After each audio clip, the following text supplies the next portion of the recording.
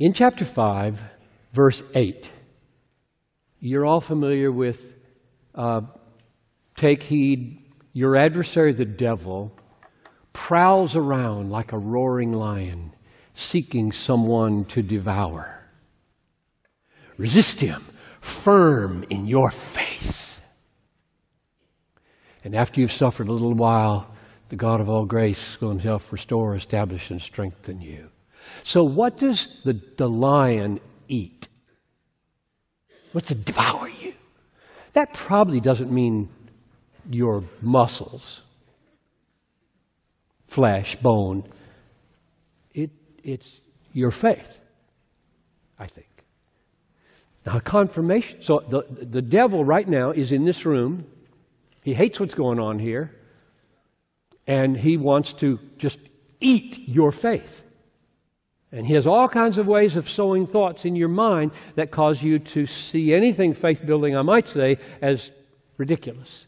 So he wants to eat your faith. If he can eat your faith and consume it and destroy it, he doesn't care what else you do. Do you remember Luke 22:32? Luke 22:32.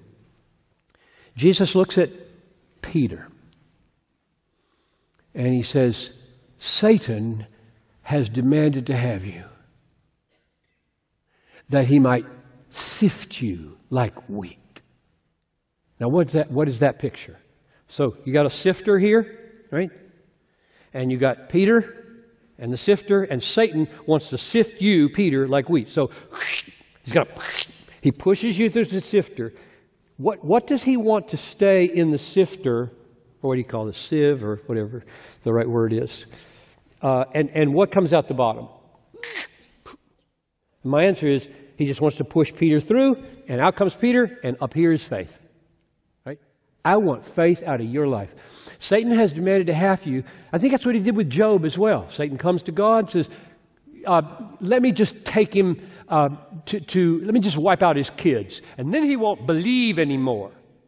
And that didn't work. Let me attack his body. And he said, well, but just don't kill him. So he diseases him, and that didn't work. He kept trying to sift him and get faith out of his life with suffering, which is what the context is in 1 Peter 5:8. And here's what Jesus said. Jesus says, I have prayed for you that your faith may not fail. And after you have turned, strengthen your brothers.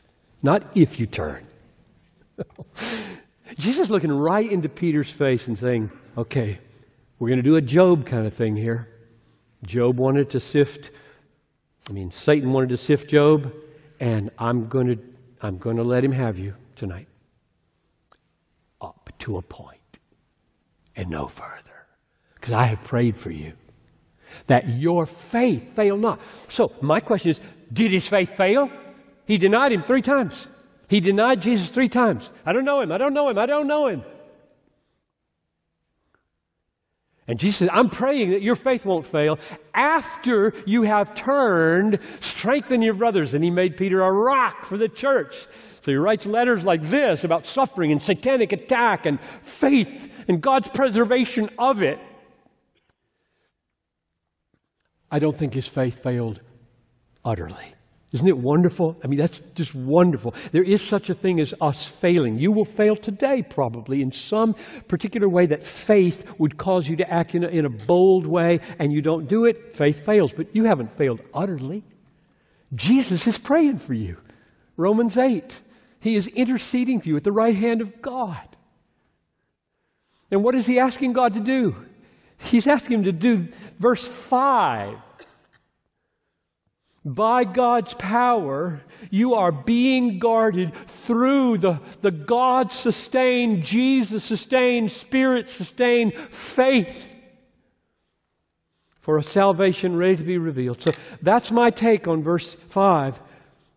So the point of verses 3 through 5 is hope is so strong and so fixed and so firm and so trustworthy, and it's so valuable, unfading, undefiled, imperishable. infinitely better than anything in this world because you're an inheritor of God, being born into His family, and He's keeping it there for you. He won't let it go away. And if you worry about whether you're going to get there because of the suffering and the fiery ordeal that's about to come upon you, don't worry. I'm going to guard your faith. Wow. That's so encouraging to me. So why am I going to wake up a Christian tomorrow morning? He's going to guard me with the instrument of faith. He's going to open my eyes to see the trustworthiness of the gospel and believe. And if he left me to myself, I would not be a believer.